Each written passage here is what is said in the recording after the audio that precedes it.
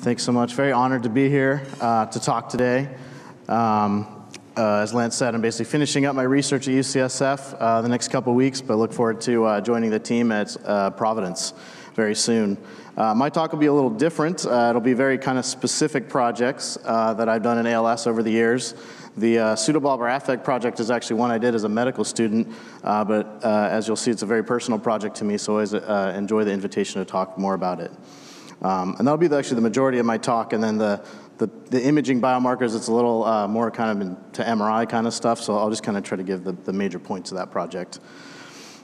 I think actually many people might be familiar with pseudobulbar affect, but I always think it helps to just kind of show a video just to have you experience this yourself if you have not. So this is a patient I've known quite well. I've met him in many research projects. He's very active in our ALSA community and chapter down in the Bay Area. He's won kind of lots of all-star awards and just participates in almost all the research projects he can. So anyway, in this video, he's basically asked, when was the last time you had an episode of emotion that was difficult to control? We had just passed to my wife and two sons. I couldn't finish the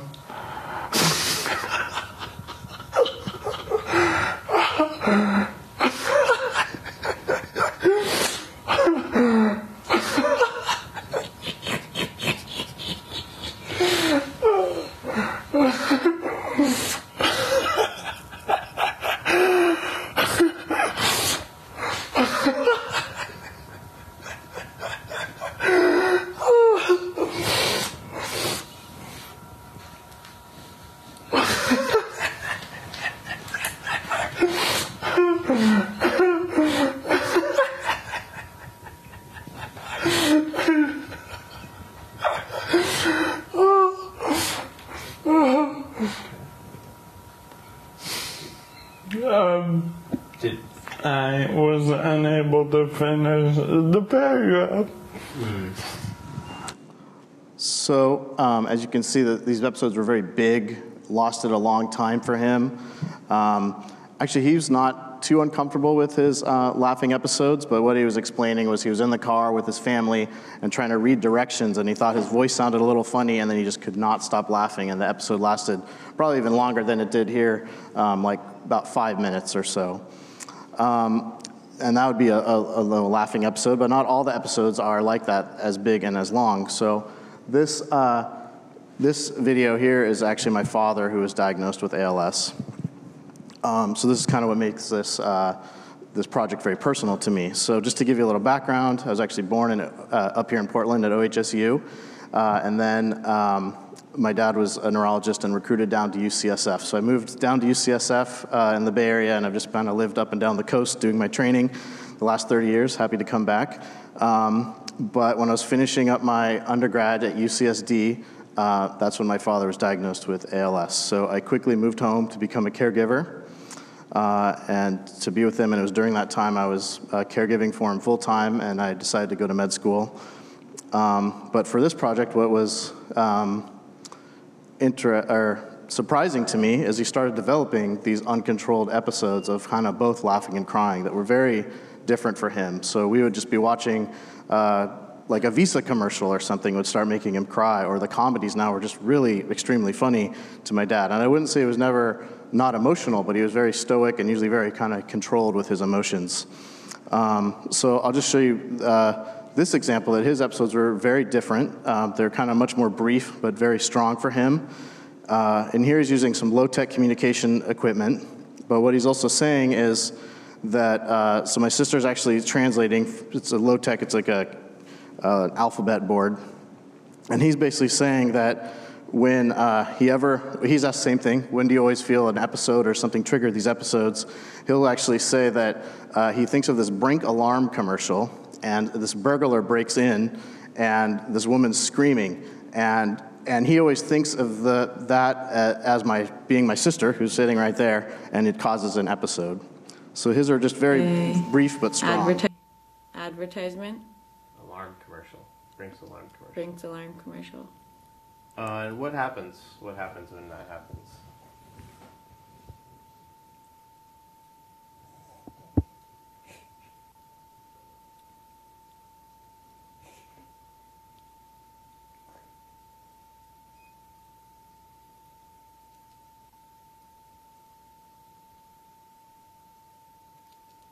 So his were brief, but very strong.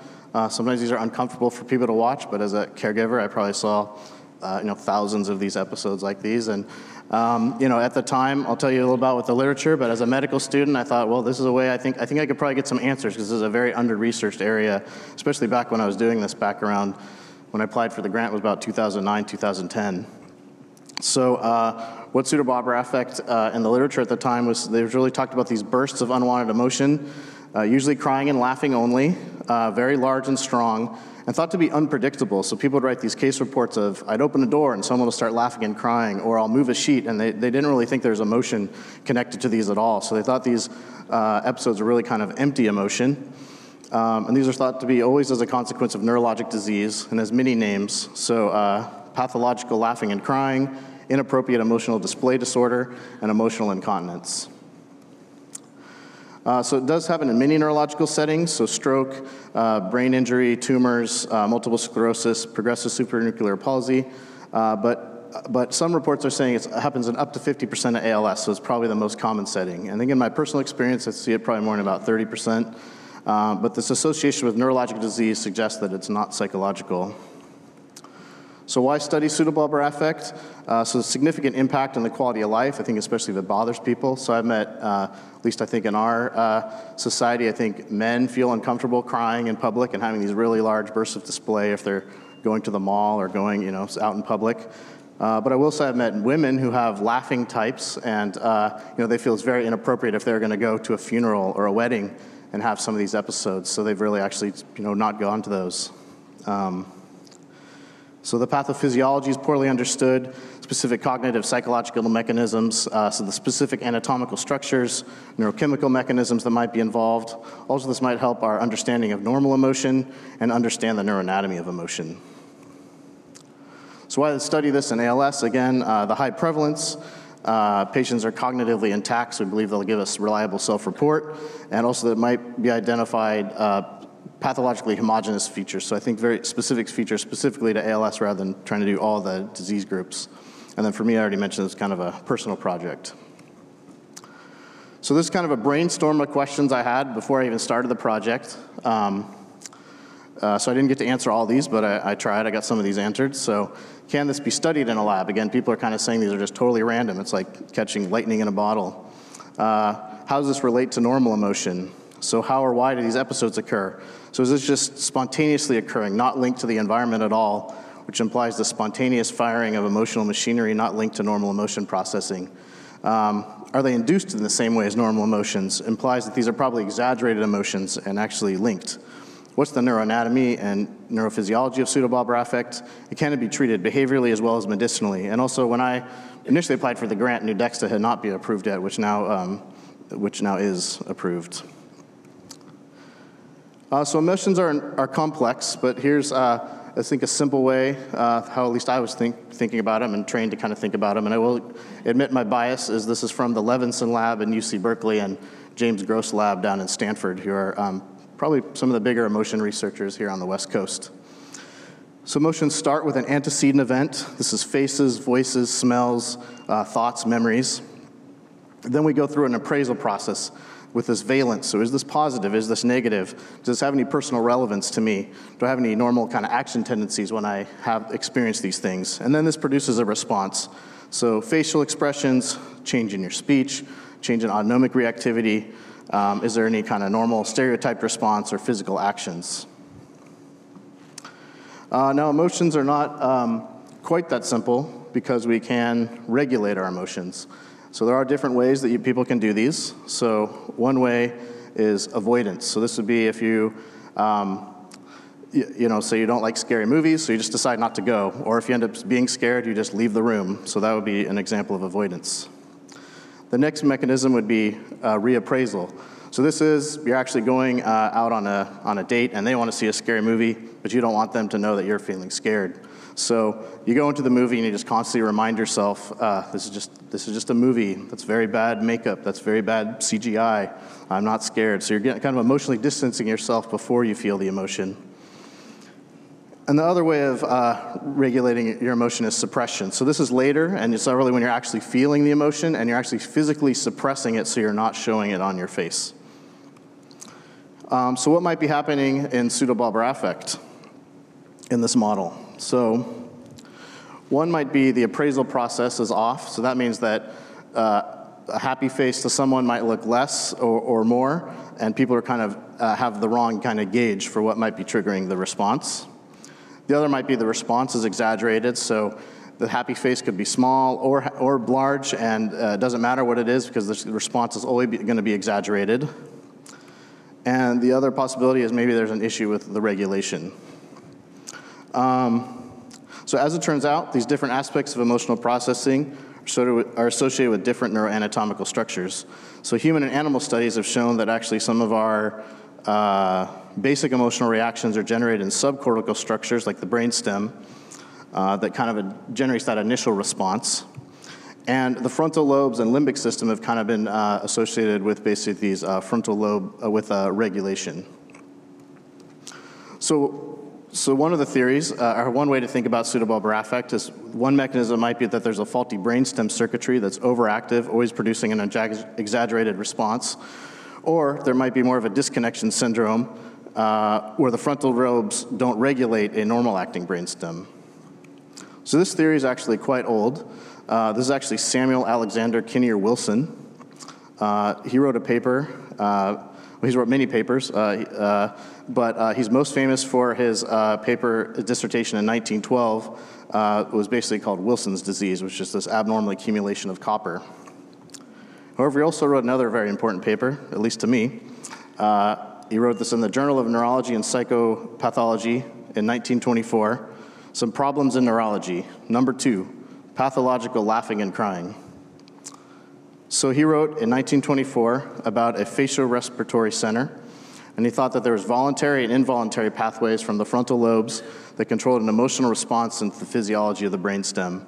And even at the time, back then, he was even backing these up with a case series of about 4 patients and pathology studies.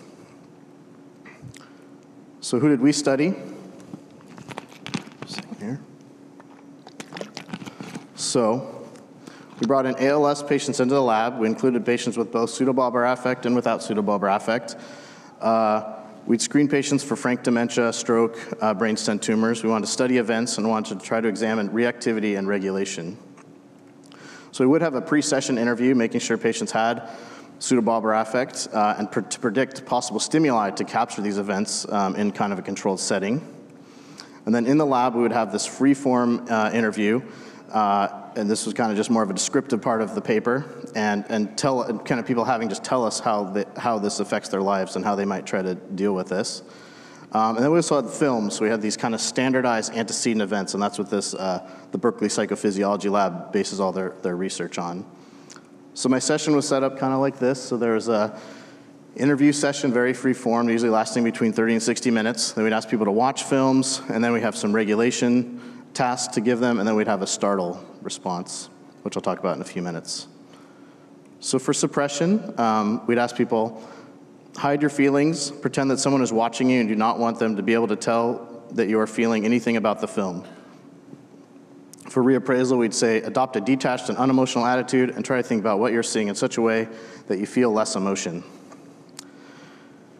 So generally give strong stimuli examples. I actually cut these just for time constraints, but just to show that just to give some examples of what we would show. So we showed a clip of 21 grams where Naomi Watts gets some very bad news about her family being in a car accident. Everybody rates this, patients with and without ALS rate this as very sad.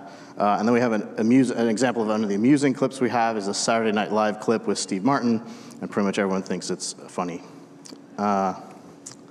So then we also include an acoustic startle. So this has a very standard antecedent event, which is a loud noise.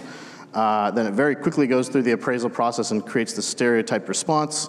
was very hardwired, thought to involve the lower brainstem areas, causes this stereotype behavioral reaction of closing your eyes, scrunching the shoulders, also creates an increased heart rate, skin conductance, and people generally report fear.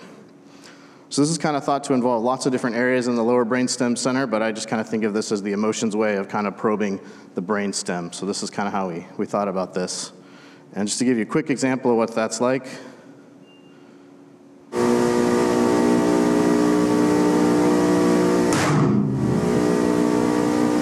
So people forgave me for that.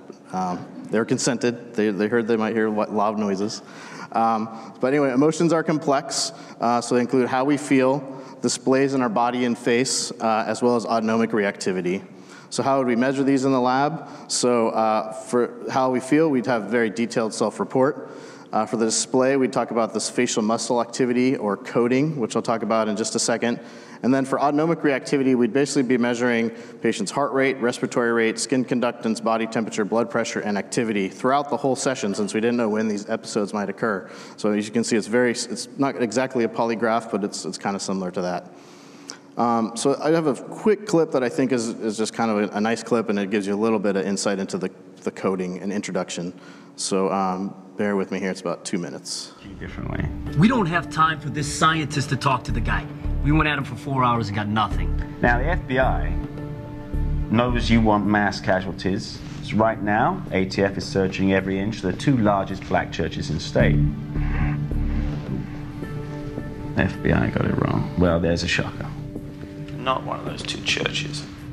Maybe you want one of the smaller churches. One of the black suburbs. You know what you're talking about. Don't respond. What do you say ATF starts with Southbridge? No, I'm only kidding. We're going to skip that one. We're going to focus on Lawton. You feel good about it? That's it, Lawton. Going after a church in Lawton. That accusation has no basis. What do you mean? You just told me. The ATF found a pipe bomb in the church basement in Lawton an hour later. DOD friend of mine All said right. this guy's a total nut job. Heard he spent like 3 years in the African jungle with some primitive tribe studying their eyebrows. What's his reaction to my statement? Right now, ATF is searching every inch of the 2 largest black churches in the state. Now, what you just saw there was a brief expression of happiness on his face, which he was trying his best to conceal. It lasted for less than 1/5 of a second, as what we call a micro-expression. Now look at his mouth. The suspect is secretly happy about the locations we are searching, which tells me we have the wrong locations. Now I tell him of our new plan, and... You know what you're talking about. Classic one-sided shrug. Translation, I have absolutely no confidence in what I just said. The body contradicts the words. He's lying. Yeah. When you accuse a suspect and he acts surprised, is there a way to tell if it's real or if he's just trying to look innocent? Now, that's real surprise. Lasts for less than a second when it comes across the face. But if your suspect is surprised for more than a second, he's faking it. He's lying. Now, I call out that his target is actually Lawton, and... watch it again. Concealed scorn. One personal tip, you see this micro-expression in your spouse's face, your marriage is coming to an end. Trust me. Yeah. Don't these micro-expressions vary depending on the person? Let's leave this up, and we'll go to the Cato Kalin footage from the OJ trial. Mr. Kalin, you got a lot of money for your appearance on Current Affair, didn't you? Yeah. Scorn. Scorn. Huge scorn. Shame, shame, and shame. Contempt. These expressions are universal. Emotion looks the same whether you're a suburban housewife or a suicide bomber. The truth is written on all our faces.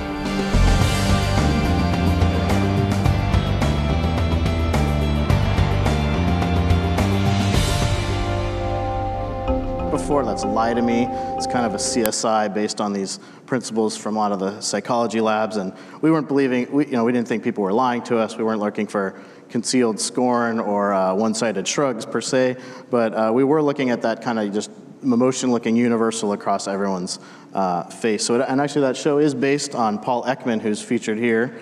in these pictures. And him and Dr. Levinson basically created this facial coding system to kind of quantify those universal expressions, and they are based on your eyebrows and the creases of your mouth.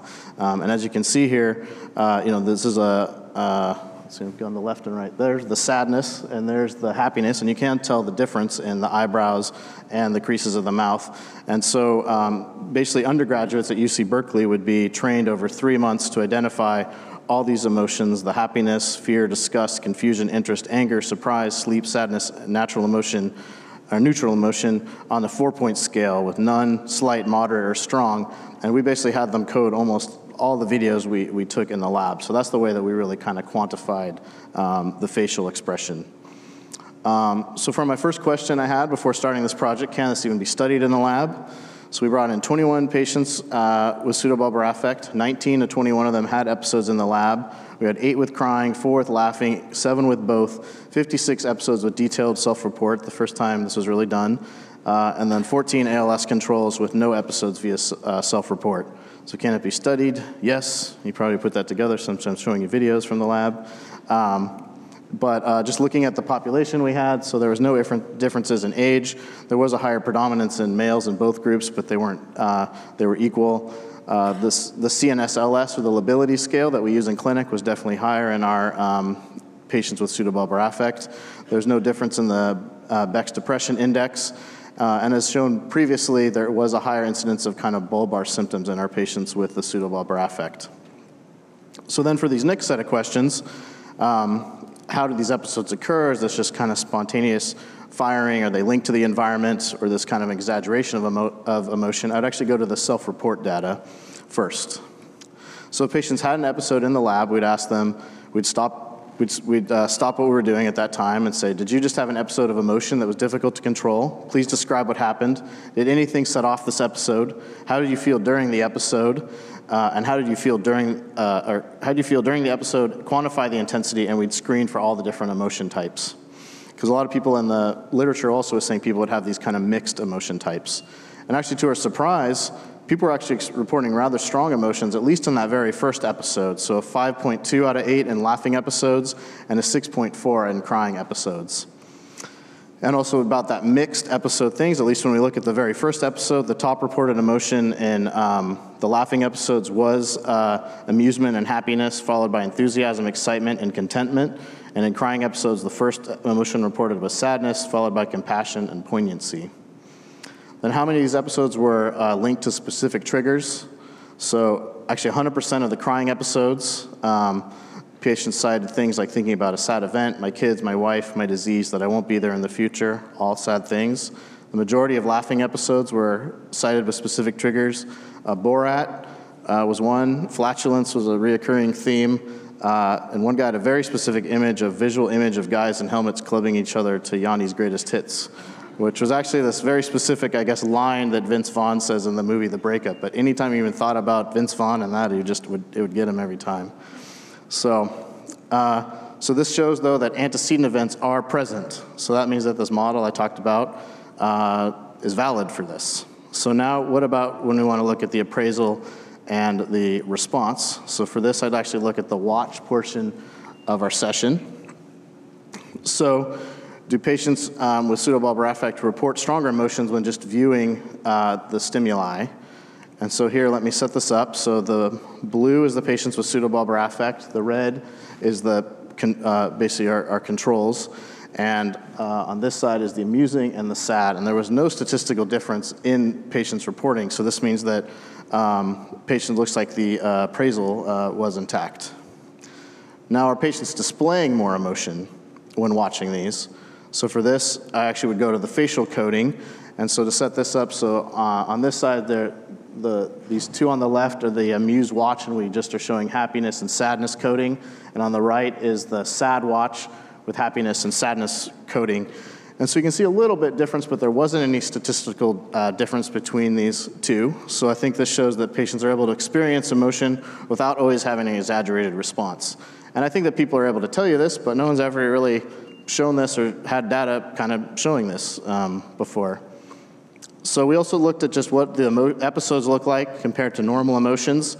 So we took kind of the most emotionally rich part of the episode and compared that to the most rich part of the most richly part of a pseudobulbar affect episode with the most emotionally rich part of the film. So about 30-second bins. And to set this up, this is actually from the paper, but basically the top is the amusing, the lower is the crying. On the left here is the subjective experience, the facial behavior, and the physiology. And basically all three of these were higher in the pseudobulbar affect episodes than the films.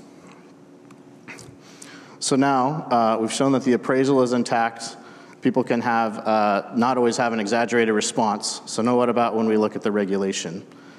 So again, we look at the kind of regulation portion of the section. And so this was our significant finding. So setting this up again, here on the left we have amusing films, watching, suppressing, reappraising. And then sad, we have the facial behavior. And let's see, do I have a mouse? So here the suppression was statistically different. Between the gray is controls and the black is the pseudobulbar affect. And the reappraisal approach significance. So this actually showed that it looked like there was difficulty in the regulation tasks, at least for amusing. I think we didn't get quite the same kind of signal in the sad, and maybe that's just because people are better controlling when they're watching kind of sad films, even sad ones like 21 grams. But just to kind of emphasize this again for the whole team working on this, that this took 9 months of UC Berkeley undergraduates coding about 74,000 seconds of film. And luckily I did have enough money in my grant that I could give them a stipend for that. Then we looked at the subjective experience. Were people rating the films any differently? Again, here on the left is amusing, B is sad on that side. And we're doing watch, suppress, reappraise. And we actually, although you can see the black, the pseudobulbar affect, everyone's reporting a little bit more than the controls. When we looked at this multiple ways with statisticians, it did not look like they were, that there was any statistical difference in how they rated all the films. So I think this showed that the films are relatively pretty well counterbalanced and at least of equally kind of strength. And then unfortunately, we did not find any difference in the physiology which they had shown in controls. And I think, again, it might just be more because of the film stimulus. And then what about when we actually looked at that, the brainstem with that acoustic startle that I showed you? And so we actually did not show any changes in self-report, and that was mostly in fear, the facial coding, and the physiology. So it actually looked like the brainstem was looking like it was relatively normal. So what does this tell us about the neuroanatomy of pseudobulbar affect? Shows that maybe Dr. Wilson back in 1924, although he did not really have the same kind of data from a emotions lab, might have been correct. So in this project, still have many questions about pseudobulbar affect, but even as a medical student, I was able to get some answers. So I had some data showing, now have some data for patients with ALS and pseudobulbar affect. These events look like they are linked to emotion. Patients are reporting specific triggers and strong emotions. At least for the first events. I think if people have lots of events, that might be when people start having more mixed feelings because they might be getting kind of annoyed that they're having 10 or 20 events. The display of emotion, though, is congruent with the reported feelings. The appraisal is intact, and people don't always have an episode stimulated by anything. Patients also had impaired performance in the amusement regulation tasks. We did not detect a difference in the brainstem with the acoustic startle. We have some inkling that Wilson's theory might be correct. So this actually ended up being my MD with thesis, and it was published in 2011. So I spent about 2 years on this project, even though the grant was for 1 year, spent a long time writing it up, even as an intern. So I ended up then going to do my internship in Oakland, and then my general neurology down at UCLA. Then I came back to UCSF, and I specifically started studying neurodegenerative disease. Okay, I'm almost done. Okay, gotta get faster here. Really in dementia, and in the last 2 years, I really started focusing more on clinical care of ALS, as well as trying to get ALS research. And during my time with the dementia world, I also started doing neuroimaging. So it just actually worked out that the multiple sclerosis group upstairs started developing this new protocol that separated gray and white matter in the spinal cord. And it had not been done in ALS yet, so I applied for the AN ALS fellowship, and I was very lucky, and I got it. So I'm just going to tell you a little bit about this sequence and the biomarker called phase-sensitive inversion recovery. So at least how I think about this would be, again, how this kind of applies to ALS is the upper motor neuron goes from the cortex down the spine in the white matter, and then the lower motor neuron then is from the anterior horn cells and the gray matter going to the muscle. And you can see here just this is how a normal cord would look with this nice kind of butterfly shape being the gray matter. Here's some other kind of anatomical depictions, again, just showing this nice kind of gray matter signal, which it's actually hard to see in conventional imaging. And challenges of spinal cord imaging, basically there's the small dimension of the spinal cord. You also have to think that it's the soft tissue that's wrapped in bone, so that can create a lot of artifact. There can also be problems with movement, swallowing, CSF pulsation, respiration. I already mentioned kind of the bone, the coils, with, I guess throw off some of the physicists I'm collaborating with, and there's generally just too much noise to get a good gray and white matter separation. So just briefly, conventional MRI. T2 is usually what we use for kind of detecting some kind of abnormality or is there any kind of pathology going on in the spinal cord. This isn't really great for volumes and you can't see gray and white matter. And typically this would be normal as part of a ALS workup. And then we do have T1 imaging. That gives us a good just general volume, but it just tells us kind of the cord, but not the gray and the white matter part of the cord. So to tell you just briefly about this phase-sensitive inversion recovery, this was one of the big papers that they did this was in controls showing that it actually works, and this is where we actually took our controls from to compare. Basically, it's just a 2-minute sequence per level, and you actually align this to shoot between the discs, so you're shooting between the vertebrae. And it basically creates, you do a 2 GRE pulse, and there's this phase reconversion sequence and lots of complicated physics I won't go into right now. There's a little graph kind of there. And it basically makes this image. And this is really like a perfect image because this is like a normal control, and it's even traced out to show the gray and the white matter, but this is actually what the output is of this sequence. And we actually can either have computers trace it for us, or we can manually trace this, and basically then we can take a gray and a white matter volume. And then my kind of job was, once the physicist would give this output, is to see is there any kind of clinical significance to this. So we actually looked at 4 different levels in the cervical cord, highlighted here.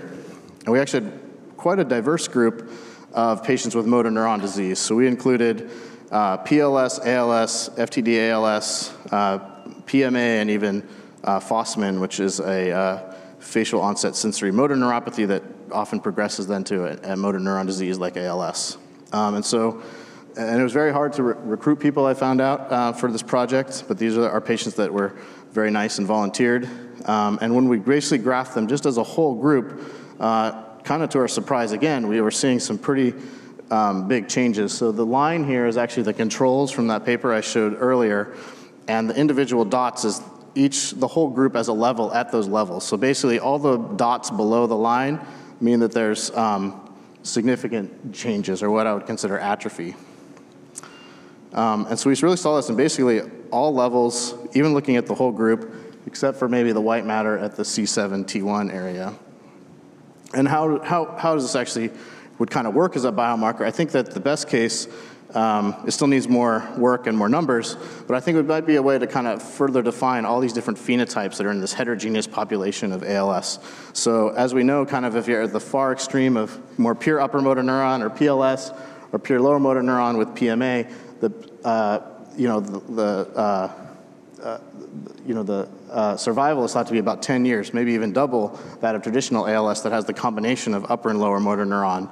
So I think that actually where this would probably help are people that probably have ALS but are at farther ends of the spectrum, and this might be a way to either kind of reinforce the exam, or it might even be able to detect other kind of underlying areas of both the gray and the white matter. So definitely we still need a lot more data, but we actually thought this was still exciting given this was the first 10 patients with the sequence ever scanned.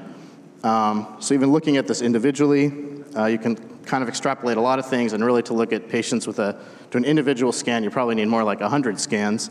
But when we looked at it, say subject 8 and 10 really only had symptoms in the bulbar region, and we're really not seeing any kind of atrophy. Also, patient 6 clinically was only primary lateral sclerosis, so only upper motor neuron, and we actually are seeing changes in his gray matter and his white matter, which was kind of surprising, but that's also been shown in studies looking at pathology as well. So I'm probably running short on time here. So I think next steps really now, I think even with this early study, we've submit this for review.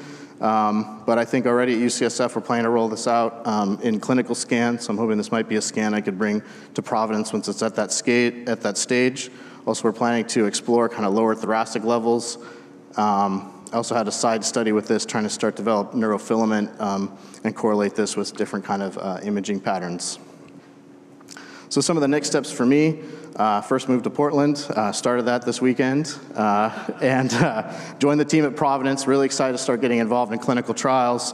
Already been starting to get involved in some of these national ALS registries, and look forward to making more collaborations up here in the Northwest, because I really think some of this kind of deep clinical phenotyping, which is what I would kind of classify my projects as, combined with collaborations with basic scientists and pharmaceuticals, is really where the kind of treatments and cures for ALS are going to come from.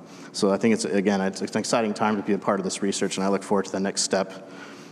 So with that, I also need to just thank all the collaborators I have had at UCSF. So the UCSF Memory and Aging Center, my mentors there, Dr. Bruce Miller and Dr. Howie Rosen. Also have been collaborating with the UCSF ALS Center and the director there, Dr. Kathy Lomenhirth. And I have to thank all my ALS patients and their families for putting in the time to actually participate in these rather kind of experimental projects I've been doing. Specifically for the pseudobulbar affect, Dr. Levinson and his lab was very helpful, and that was funded by the Doris Duke Foundation. For the PSER project, Nico Papanudo, Antje Bishop in the Roland Henry lab, and I have to thank the AN and ALSA for funding those projects. And thank you very much for coming today. Very honored to be here, and thanks for listening to me talk about my research.